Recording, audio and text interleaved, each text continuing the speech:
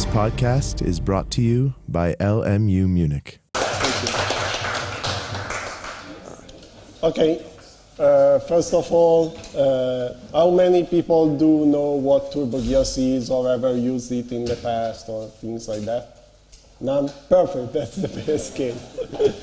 Okay, TurboGears is actually a very old web framework. It's as old as Django. They got started at the same time, same year, like 2 months difference or something like that. And has been one of the most used web framework in the early 2000s, together with Django. They were the 2 most used. Then, sadly, the TurboGears team decided to write version 2 of the framework, which was a totally from scratch rewrite that was totally not compatible with version 1, and so the community greatly shrinked. But it continued to evolve, and it's now a really great framework. I started being part of the team in 2010 or around that time, and I always loved working with TurboGears because it's an incredibly fascinating framework with some great choices we are going to see. So I'm going to introduce you somehow the philosophy of the framework, then we are going to start a little demo project for it, so we are going to see how TurboGears is different from the other frameworks that you can see around and why it scales with you. And we are going to see an actual project with TurboGears if I have enough time to show it. Okay, the major philosophy of TurboGears can probably be simplified in backlinks included, but feel free to remove them. It means that like Django, it comes with pretty much everything you might need for for web development, but it's not built into the framework. It's pre-configured.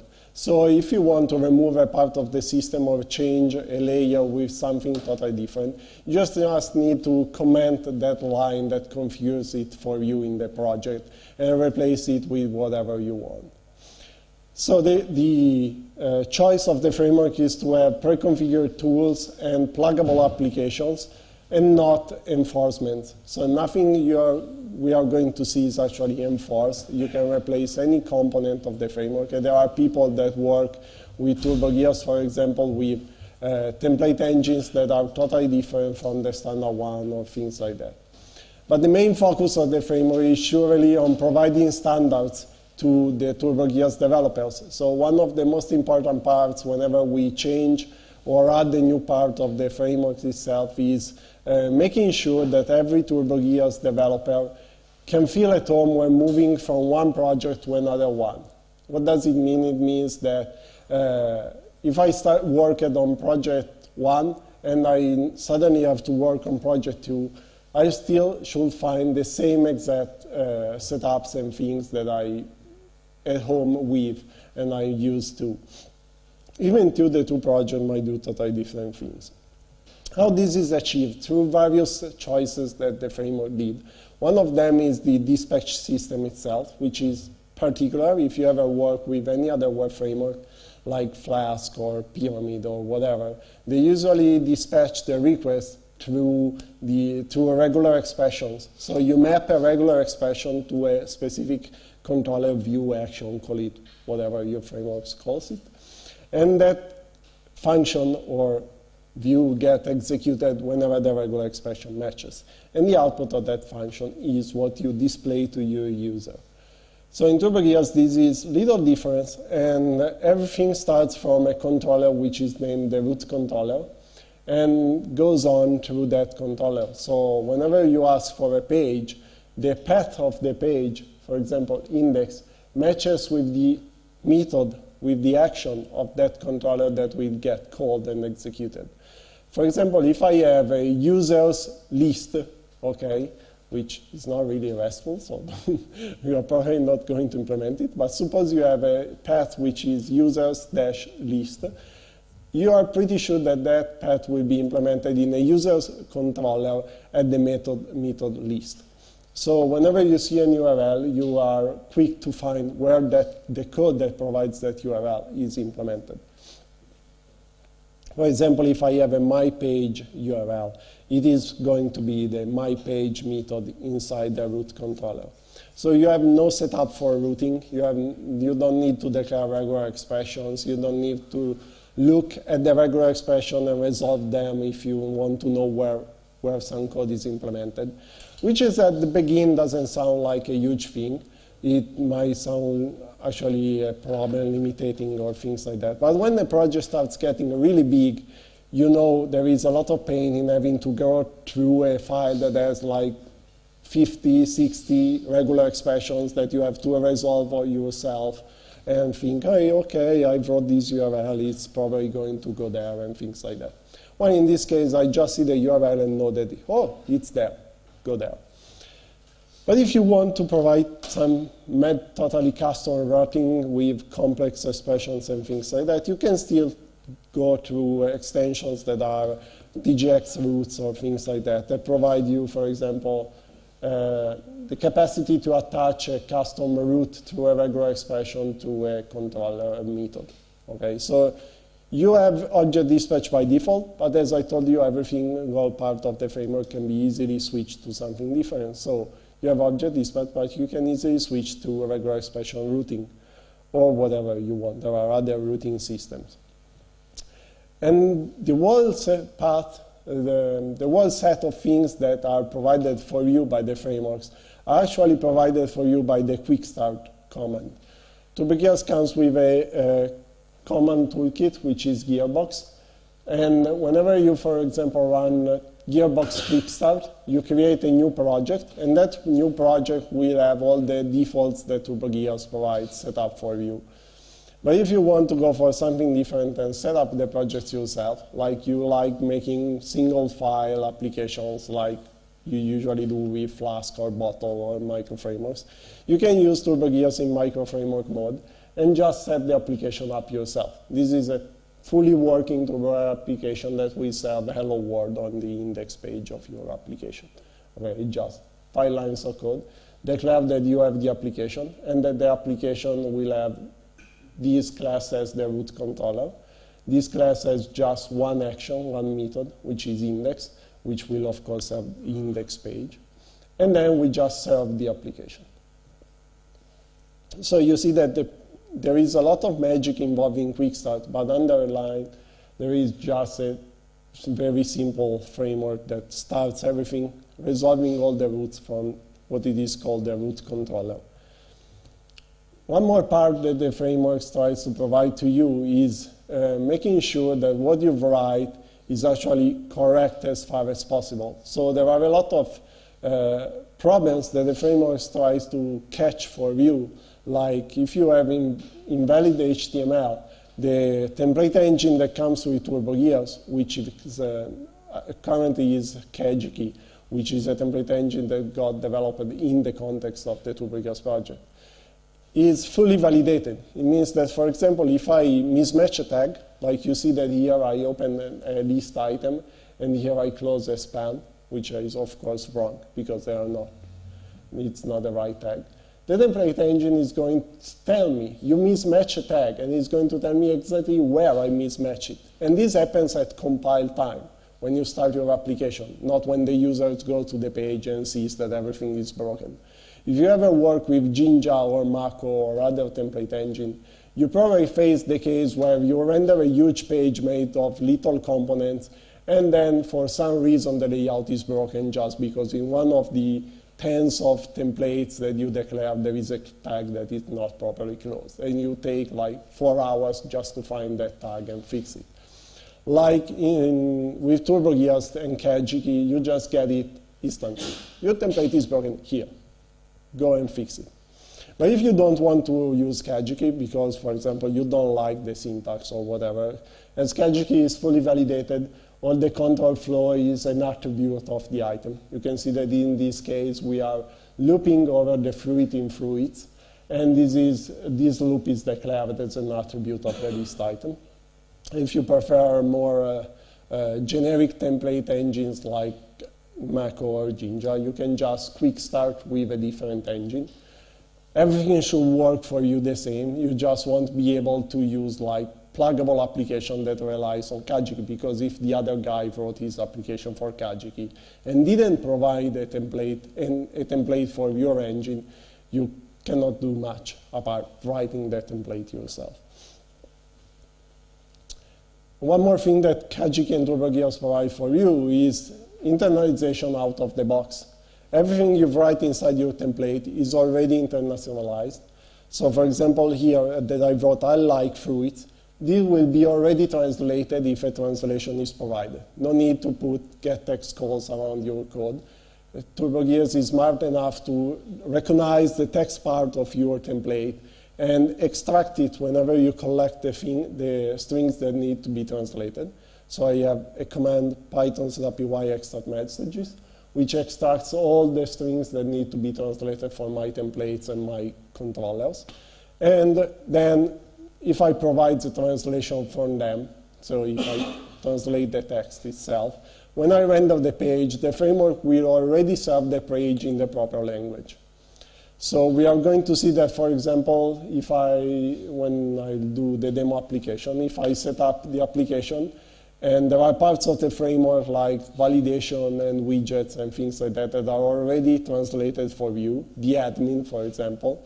If I have my system in Italian, it will be in Italian. If I have my system in English, it will be in English, and it will be already translated automatically. But if you don't want to go for the automatic translation, maybe because it's not smart enough to understand what you are trying to do, and you don't like the output, or whatever reason, usually like in more than 100 projects that I did with TurboGears, I never needed to go and manually perform the translation. It always worked pretty fine.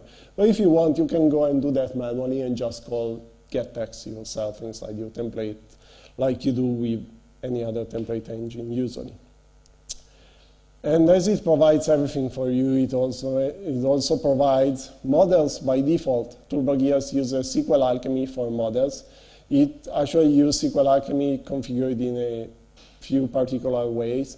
It provides a declarative interface of SQL Alchemy. It provides a transaction manager. What does it mean? It means that if your request fails, there is a bug or a crash or whatever, TurboGears will automatically roll back the changes you did to the database for you. If your request succeeds, TurboGears will automatically commit them to the database for you.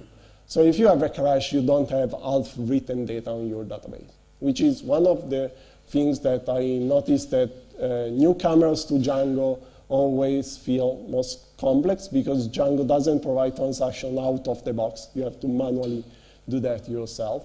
And so people say, hey, I have half-written data because it crashed middle of the controller and it just wrote only part of the data and things like that. Why TurboGears made the choice to provide the transaction manager by default. If you want, you can disable it. Or if you are a MongoDB fan, you can even quick start the project with MongoDB instead of SQL Alchemy. And everything will work the same. The admin will work the same. Everything that TurboGears does for you on top of the models will continue to work, but with MongoDB.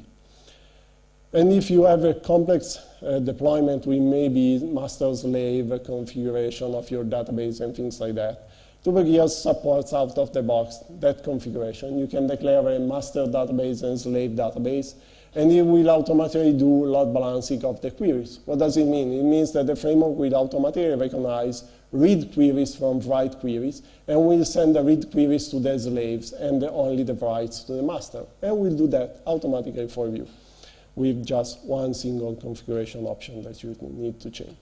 So if I should try to list all the philosophy that the world philosophy that TurboGears provides, I can say that this is the list of the things that TurboGears decided to provide for you out of the box. So you have authentication and authorization. Whenever you have a project, you already have them set up for you, users, groups, and permissions. And you have scaffolds for models, controllers, and page. I don't know how many of you have ever worked with scaffolds. They are like cookie cutters for small pieces of your code. Like, I want a new controller, gearbox scaffold controller, and it will create the code for a new controller, and then you modify it. I need a new model, gearbox scaffold model. It will create a new model, and you just need to modify it however you need it.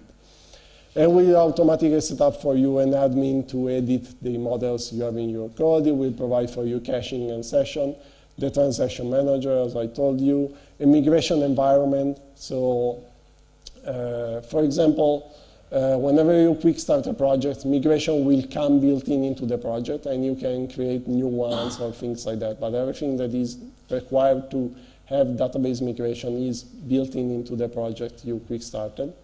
And it will also provide a test suite for you. So whenever you have a new project, you get a test suite with like 5 or 6 tests that are pretty standard, like I can log in, I can log out, and things like that.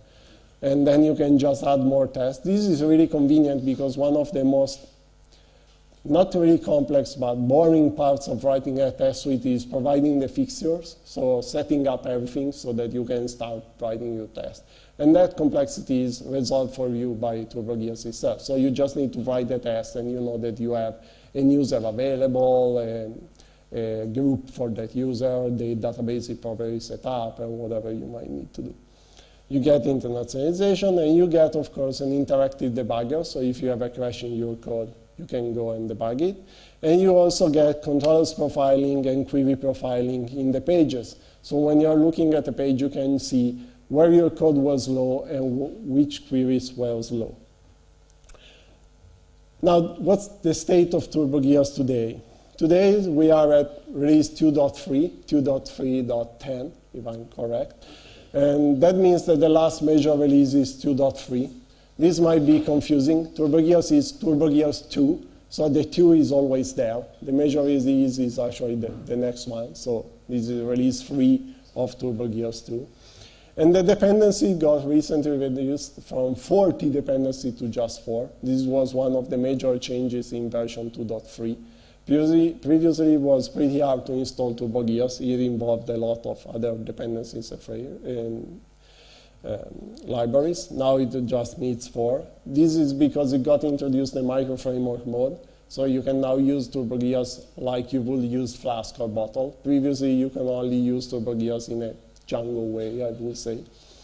And it supports all the major Python versions, and version 2.3 got 3 times faster than the previous version. So it's not a little, it's 300% faster.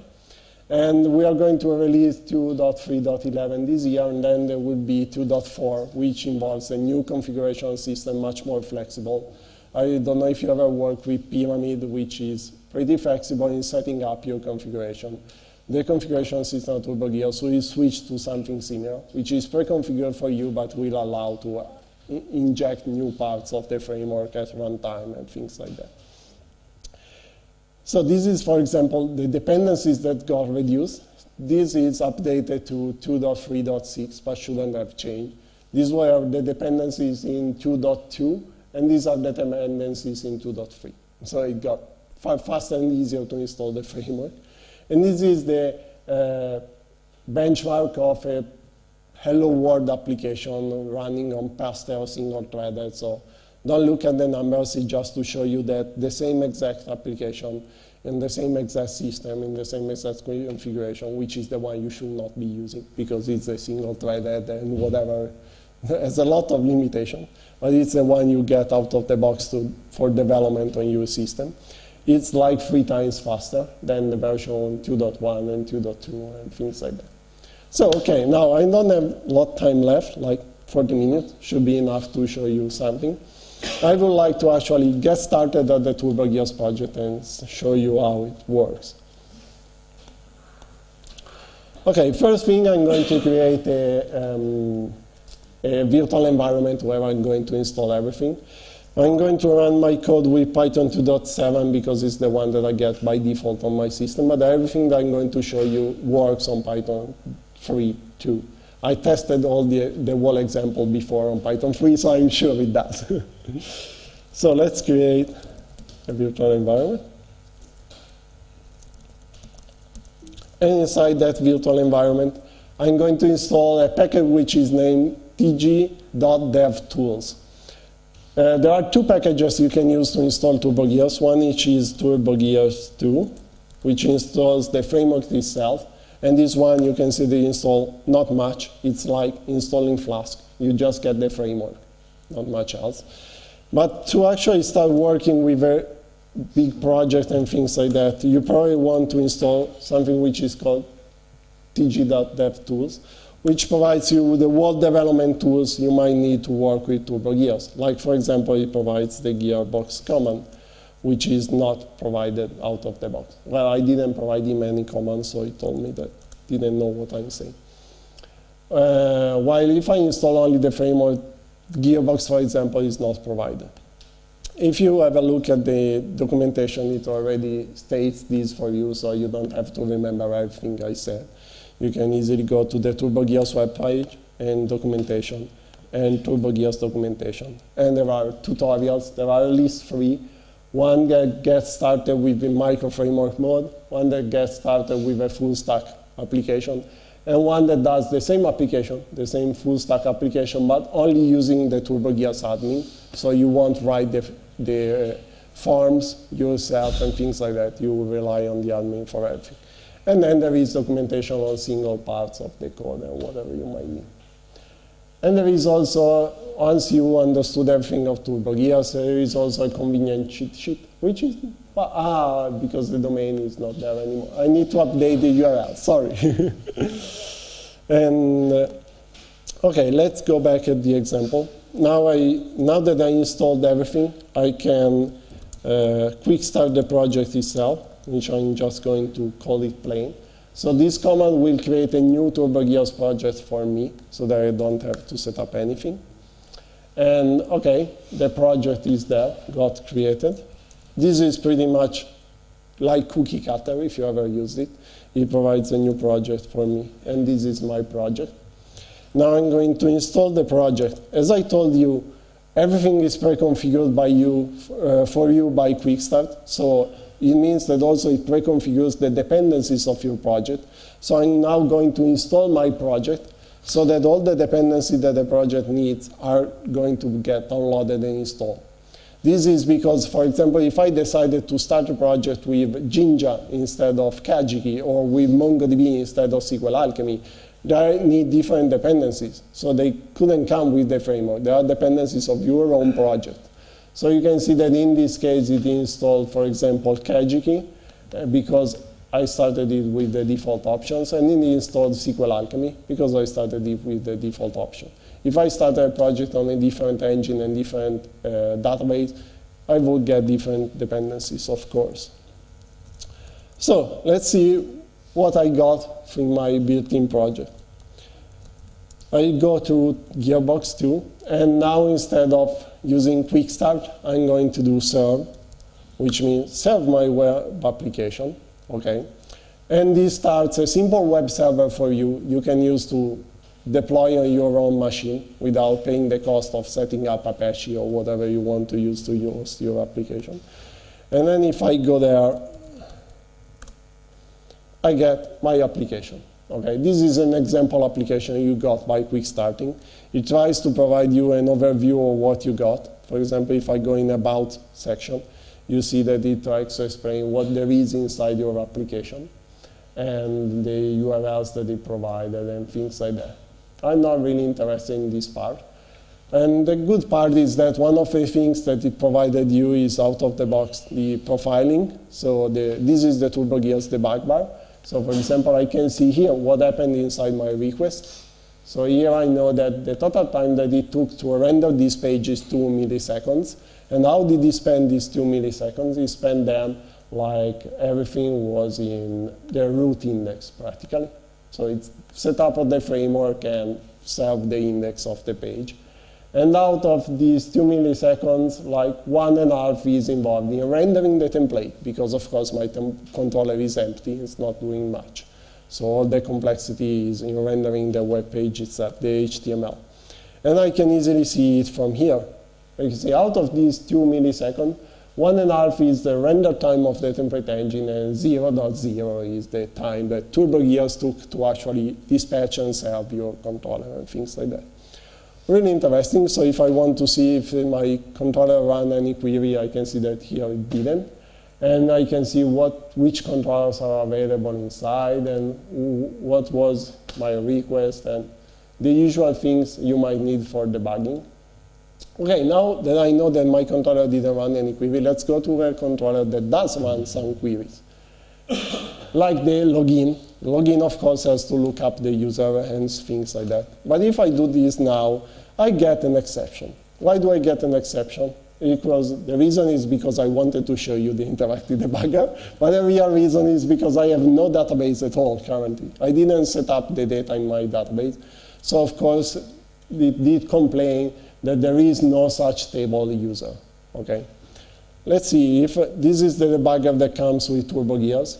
And for example, I can go inside the context and see the exact line of code where this happened. This is, of course, not my code, so it's not really helpful to see. Let's go here in Authenticate. This is inside the code of the application. And here it makes more sense. Okay, it's trying to authenticate the user, but it couldn't perform the query, of course. And for example, I can even see what was trying to do. Like if I go here and say print identity, dump, I get here the details of what was available, and this is the identity that was trying to authenticate. No login and no password. So I know that I didn't provide a username and password, which is fine because I don't even have a database, so it doesn't make much sense. So let's create this database. So I stop my application, and now I run a different Gearbox command, which is setup-app, which creates the database for me. Okay, and it did like create the tables, initialize the migrations, and create the users and things like that that I have. This is not magic. It's all defined inside a module, which is plain-web setup booster. Okay, yes, I know. And this is everything that gets done when it has to set up your database. So it creates a user group and whatever, and you can change this part if you want to do something different. And now if I serve again my application, which now has a database configured, I should be able to authenticate. And I know that the default ones are manager, manage pass. Okay, welcome back, manager. I got in, and now I can go to the admin and see all the users that are configured. And these are the users. And I can see the queries that got executed to fetch them. Okay, so I know that it selected the user, it selected the groups, the permissions, and tried to recover the count of the users. And I can even ask the TurboGears to explain the query for me, so know if it's using any index, why it's low, and things like that. In this case, it says that it's using an index which is on top of username. Or I can see the results that it fetched, and I see that this is the result that it retrieved that specific query. Okay, really interesting, but it's not something that I really care about. This is already done for me, and the admin provides the usual features like sorting, editing, and whatever you might need to do. And let's try to add something that created ourselves, not just look at the data that TurboGears set up for us. So what I'm trying to do is now set up something like, why it's not quitting? Okay, it got. Like a blog post. So I'm going to create a model for my articles, where I'm going to store my articles on the database. So I'm going to say scaffold model article, because this means I want to create a new model for an article. And Gearbox created it for me, so I can see it's there. Let's open the project with PyCharm so I can edit it somehow. Did it start? It started. Okay. Okay, here is my model. You see, by default, it provides a sample model with just data. It doesn't know what you're going to store there. One thing that I'm going to do is import this into the model init. This makes the model available to the admin. Only the models that you import here are visible by the admin. It takes for granted that if you didn't import the model here, it means that you don't want to show it into the admin and things like that. So I'm going to say model.article import article. Voila. And I'm going to restart my code. This time with the reload option, so if I make changes, I don't have to manually restore it every single time. And let's go back to our models, and we see that article is here. But if I try to open it, it says, hey, I couldn't recover the data for articles. You don't even have a table for articles, of course. They say no such table articles. True. I did set up the database before I created the models of all the articles. So how could my database know that the article existed? It couldn't. So the database that I have now has tables for everything, but not for the articles. So I need to set up the articles. And there are two things that I can do. One is use migrations, which is the thing you will do on production when you have a real project. You will create a migration that creates the articles table for you. But now, in this case, it's not a real project. We don't have any data that we want to preserve or things like that. So I can just run the setup app command again. It will try to recreate the database. It will fail on creating the users and things like that because they are already there. But it will succeed in creating the articles table. So let's stop the project and let's run setup app again, which, if you remember, it does set up the database. So if I run it again, it says, hey, here you can see it. There was a problem adding your authentication data. It may already been added. Yeah, it's true, I already did have a user and things like that. But it also says, continuing with Bootstrap. I know this might happen, so I'm going to bootstrap every other table. In this case, it bootstrapped my articles table. So if I go back to the articles, I now see that that warning disappeared because I now have a table for the articles. If I want to add an article, like here, hey, sample data, and assign it to the manager user, whatever, I can create it, and you see that, of course, it's visible in the list of the articles. OK. Now, I have an article which only has data, and we know that articles has at least a title and a content, so I want to change my article. I'm not really interested in data, so I'm more interested in having title and content. So let's go back to the PyCharm, and let's replace these with two columns, which are the title and the content. So let's say title and server default, which is empty for everything that did already exist because it didn't have a title. But it's not nullable. It means that TurboGears will require you to insert a value for that one. And let's add the content, something. Okay. Now I change my model to have a title and the content. But on the database itself, the table still only has data. So it won't work if I did it. Okay, you notice that it identified that I changed my model, so it reloaded the application by itself. So I don't need to restart it. If I go here, you see that it's now complaining that there are no such column title, okay? And you say, hey, in the database you don't have that column. You declared it in the model, but not in the database. Which is true, because my database doesn't know about that. So what I'm going to do now is something that won't work, because SQLite doesn't support changing the schema of the database. And to avoid the cost of setting up MySQL, Postgres, or whatever, I'm currently running everything on SQLite, which doesn't support the whole SQL commands. One of the commands that doesn't support completely is alter table, which is the one that you need to change the columns of a database. But I'm going to show you how it works. Okay, so I'm going to create a migration. I'm going to say, I don't really care about what I have to change. Please find that for me. I'm not interested. So auto-generate a migration. I'm going to tell it to call it article. And what TurboGears is going to do is, gearbox migrate. TurboGears is going to create a migration for me. It tells, hey, make sure you look at that migration, because I'm not magic, you know. I can't understand everything. I tried to do the best that I could. So let's go to the migration and see what TurboGears decided to do. And it actually did the right thing. They say, hey, in the articles table, add those two columns, which are the content and the title, and remove the data one, which is good, because it's exactly what I needed. replace the data column with the title and content ones. But the problem is that if I try now to migrate, to run this migration, so to upgrade my database, it will fail because SQLite says, I don't understand this command, which is a perfectly valid command. The command is right. The problem is SQLite itself. So, but if you run on a real database like MySQL or Postgres, it will work for you.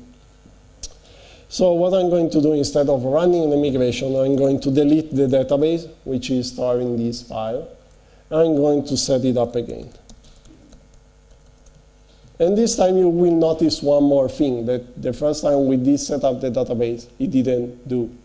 You will see this line. It means that when I run setup up, it knows that it doesn't have to create the tables, it doesn't have to go through all the migrations that you had, because you already declared the models, and the model is already there, so the table is already going to be created by the setup app. There is no need to run the migration that is going to create that table. So it will already identify at which version it has to set your database at. So previously you saw that it did try to upgrade. Okay, it did try to upgrade to this version, which involved changing my model. Now it understands that the model is already correct, and so it sets the database already at that version. So you won't have to upgrade, and even if you try, it shouldn't do nothing. Yeah, exactly. Say nothing to upgrade. Your database is already in the correct state. So let's run the application again. And this time, if I go here, I see that there are the alert that previously I had is disappeared, and it's OK. Let's create a new one. Sorry, but when you remove the database, you do something. Yeah, of course. That file contains everything. The data, the columns, structure, the schema, everything. So if you delete that database, you lose everything.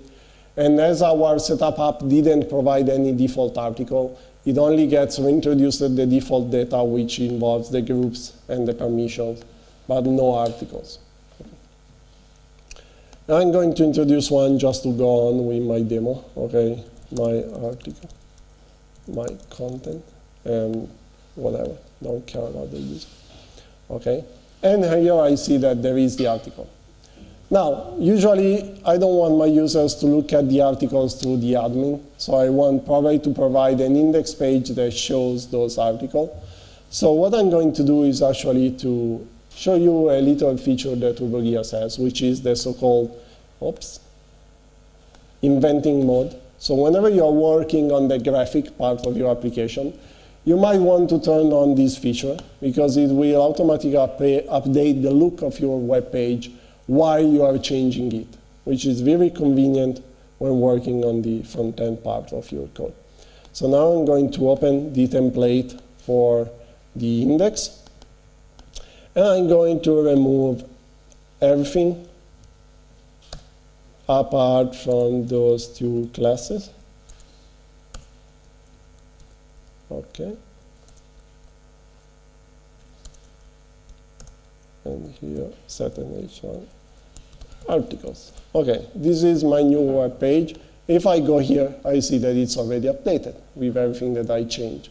So it's really convenient if you work with your editor and your web browser near to the other, because you can see what changed in real time while you are changing it. And if you don't like something, you just change it again and you see how it changed. But I'm pretty happy with the results, so I'm going to turn it off and go on making the changes. Now, it's not really that I'm happy with the result because it does nothing. But I'm going to go into the index.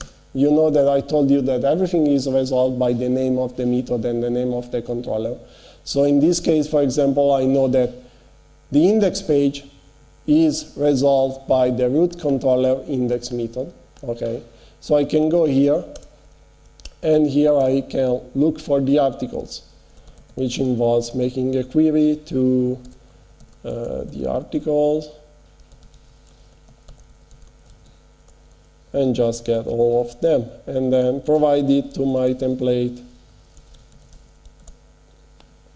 Okay, let's turn again the inventing mode so I can see when they appear. Then I go here, and here I can say by for article in articles, and provide like an h3 article.title and like a p for article.content. And here it is, and if I go back, it appeared. You saw that it appeared while I was switching things. And this is exactly the article that I did in my admin. And you can even see that if something else changed the article, like here, it will update there. It won't update automatically, of course, because it only recognizes changes. So my new article title. But the inventing mode should be able to recognize that the content changed. My new article in real time. So I can actually see what's changing. This is because what TurboGears does underline is not looking at your code, but is looking at the result. So it creates an hash of your web page, and it reloads whenever that hash changes. So it knows that something in the content of web page changed. It doesn't really care about what changed. So for example, it will identify if you change your CSS, your style, whatever. If the web page changed, it will reload it. And okay, I'll show you the inventing mode so I can turn it off again. Okay, now what I want to do is probably allow my users to change those articles, because I don't want everyone to go to the admin every single time it has to change an article. So let's see how we can introduce a controller that is involved in changing the articles. So I will go back to a scaffold for a controller and a controller for the articles. So this will create an article controller. Okay, and it did. So I can go back into my code, and I see that here I have a new controller, which is article. And I go to the index, and now I'm going to add this controller to the root of the website. So here, it's simple. Yeah, of course I have to import it. This will complain, so let's import it from plain.controllers. Okay. Now if I go to the dash articles URL, I should end up in the index of the articles.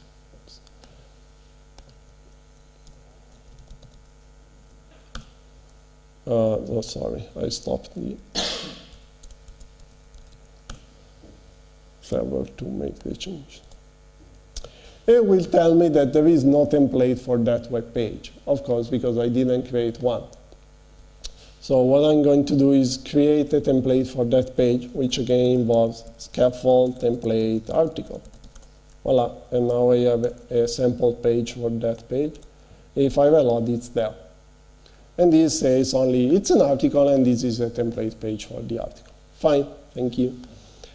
Now, I didn't really care about this part. What I wanted is provide a way for the user to edit an article, so I'm going to add a new action to this page, which is the edit action. And I want to edit a specific article. And I don't care about anything else, just want an article ID. This means ignore any other parameter that the user might provide you. Just throw them there. And what I need to do is expose a page with a form that is going to be used to edit the article. So I'm going to create articles.templates.articleEdit. This is how I'm going to call my template. And let's create the template. This time I call it article edit, so I don't forget about it. And if I go into the templates, I see that now I have that page. Fine. So if I go to the articles, I now should have an edit URL, which will tell 404 because I didn't provide an article ID. I provide an article ID and I go to the actual web page. which does nothing because I still didn't implement anything. So let's provide a form to edit this article. I only have like 10 minutes left, but I'm going to introduce one of the things that I like most of TurboGears. You might choose not to use them and do everything by hand, but TurboGears comes with a full widget framework with layouting and things like that. So I'm going to use the widget framework to create the form. So I'm going to import forms as TF and import The widget framework is called Tosca Widget 2. That's why it's TW2. And I'm going to declare my article form, which is TF.form. And I'm going to declare a layout for it, which is TF.widgets.base layout. And what I'm going to put inside this layout is the article ID, which is something that the user shouldn't see. So I'm going to use a need-them field. And the actual title, which is instead something that I want the user to text field. And the content. So these are the parts that I want the user to be able to edit. And then I'm going to say to the form that whenever the user submits the form, it has to post the data somewhere. And this is done by saying action equals to, is it correct?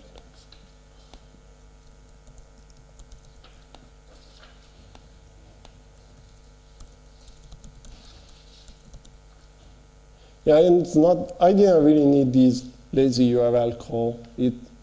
I used to put it always because this will, if you are going to serve your application on a URL that is not the root of your domain, TurboGears will automatically adapt all the URLs for you. So I don't have to go and replace everyone if I just change where I'm deploying my application. But yeah, there is no need for it. You can just go and say, articles edit if you are sure that you are going to serve the application on the root of the domain. So this already did declare the form. So I'm going to provide the form to my template. And inside my template, I'm going to replace all these with form.display, which should actually display my form. No. What was it? Because I didn't code display. Okay, here it is. It's not really good looking because I used the base layout. It's a terrible layout, but there is a reason why I did it. You can like use the table layout, if I'm correct. Yeah, okay. It's starting to improve, still looks very ugly. The reason why I use the base layout is because I want to provide a custom template to this widget.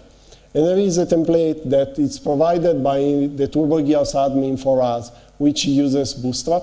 So I can go and say, hey, use the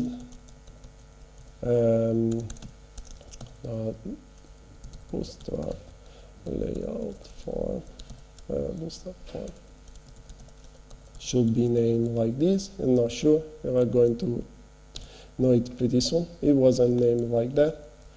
So let's see how it was named.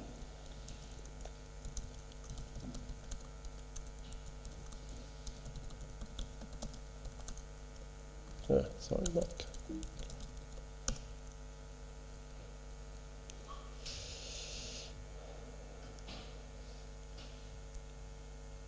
Here it is. This one.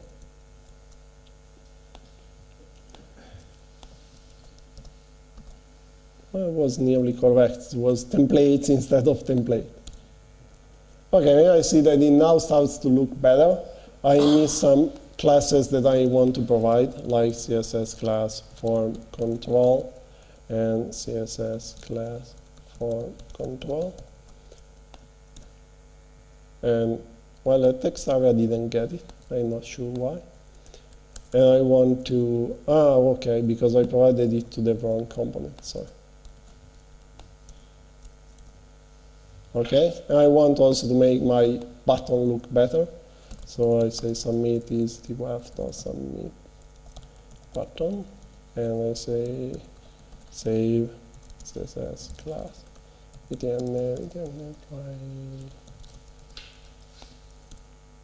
Voila, and now looks like a better form.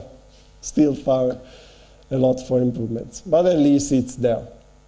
So now, as I'm actually editing an article, like I'm editing article 1, I want to fill the form with the data that I have in article 1, because it's something that I'm editing, it's not a new data.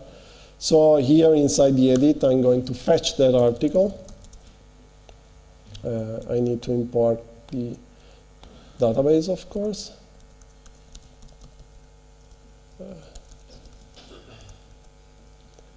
I'm going to fetch that article.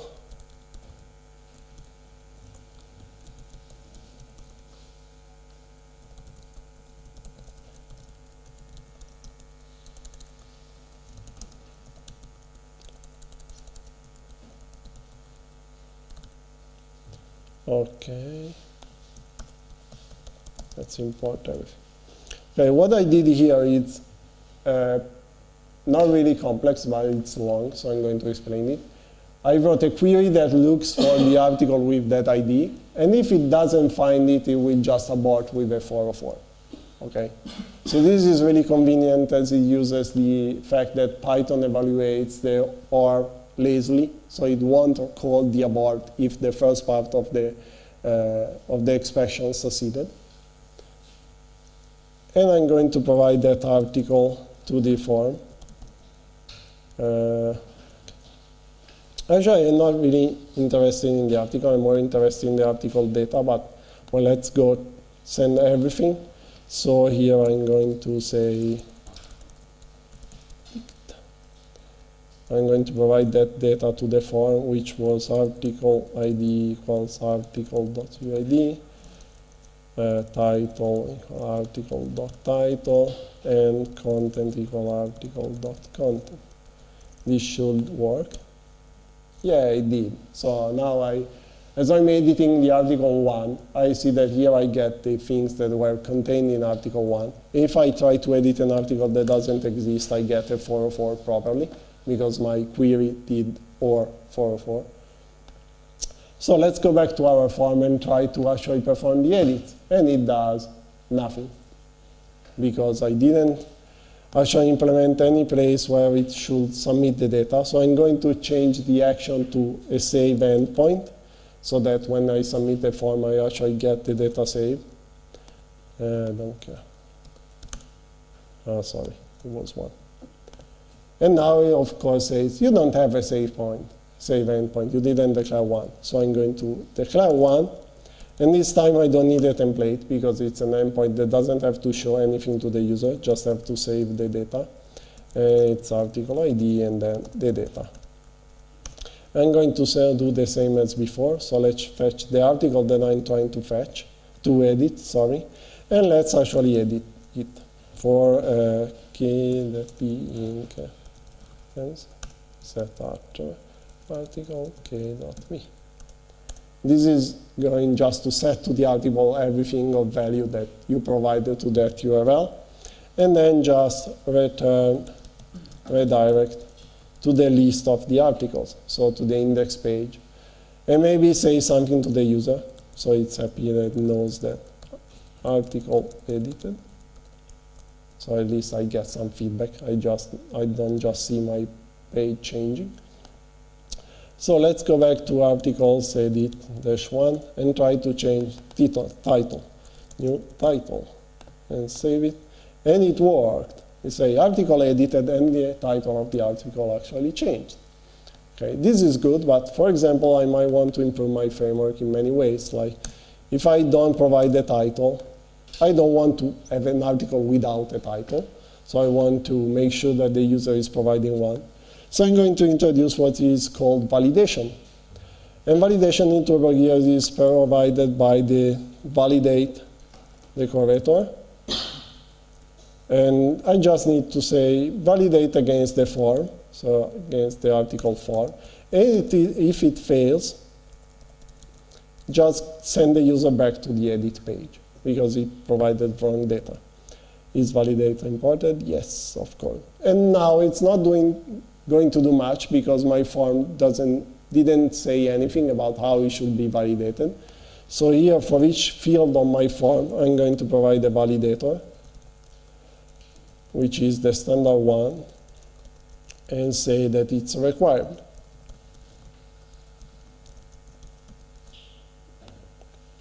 And now, let's try again.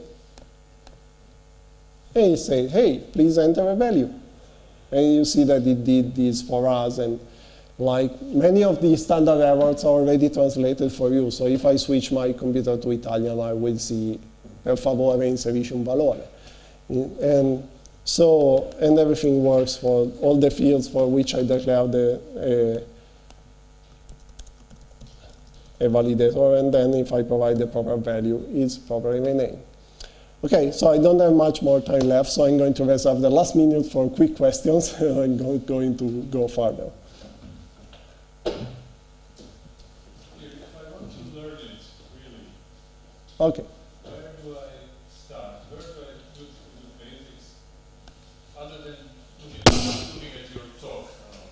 Yeah, if you go to the TurboGears webpage in the documentation section, there are 3 tutorials which I suggest you run one after the others because they create more and more complex application involving many things. So I suggest you get started with the really simple get started tutorial, which creates a single file application that serves hello world and not much else. But it makes really clear to you how TurboGears works, what are templates, what are controllers, how the things works and things like that.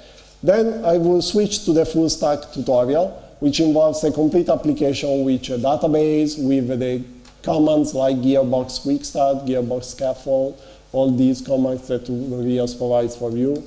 And then if you want to go for rapid prototyping, you want to have a look at this third tutorial, which explains how to create an application relying only on the TurboGears admin.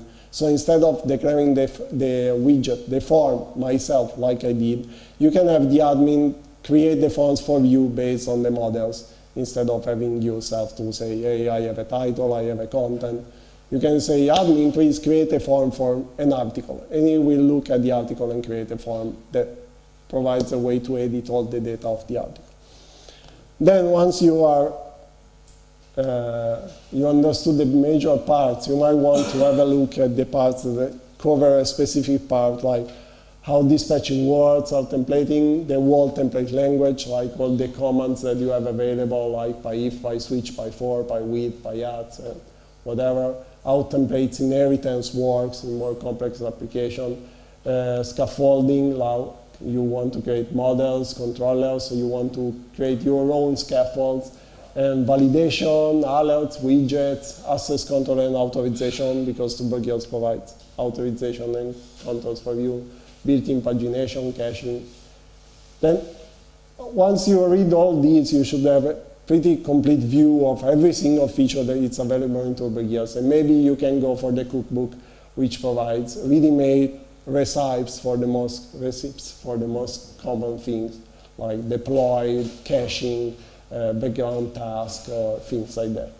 And if there is something you may need, you can go to the reference and look at it, like pagination, and there is the paginate method and things like that. The documentation is huge, so something might be missing. If you find something that you don't know how to do, just drop an email in the TurboGears mailing list, which is specified in the web page itself and community. And if you write there, you will see that someone will respond pretty quickly. And I'm usually the one that is going to write a documentation web page for that part that you are missing, because I really care about the documentation. All right, thank you. Any other questions? Okay. Do you have a single mechanism like errors in Django? Because you always hard-coded URLs, and because you basically don't have URLs that bind it. Yeah, every controller has a method you can call to know where it's mounted. So it's mount_URL. But I usually tend not to do that because it makes the code pretty complex and tangled, because every controller that you want to know, you need to import it from there. And so you start having too many dependencies from the controller. What I try to do is more rely on relative URLs. So I don't care about where I exactly am. I know that my edit function is one step before, or things like that. So that whenever I switch controllers, as far as I switch a whole set of features, a whole controller, it will continue to work. And even if I copy that controller to a different project, it will continue to work because the relative URLs are the same. Okay, any further questions? Okay, well, all right, I think it's about time for lunch now. And after lunch, we start from this 1 p.m. to about 3 p.m. And after we'll come back for another talk here. So please don't forget to fill the feedback forms, okay? Right, thank you so much, Alessandro. Thank you very much.